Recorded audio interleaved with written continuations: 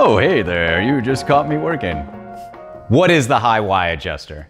The high Y adjuster is this really cool new piece we came up with for the Mission Control V3 and AMPS control systems. It's this little piece here that you can change how far away your center line split happens. So if you see here, we have this cool little anodized metal piece that you can unscrew, goes up and down your line. So the high Y adjuster is a general rule of thumb.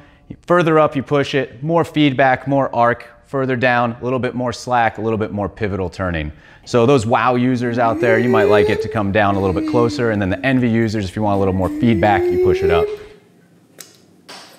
If you're looking for like a distance on how far to push it, there is at some point too far, too much. So I'd say 1 to 5 meters up your line is kind of the playing zone that you want to work with, and you can kind of fine tune to make your ride as unique as you want.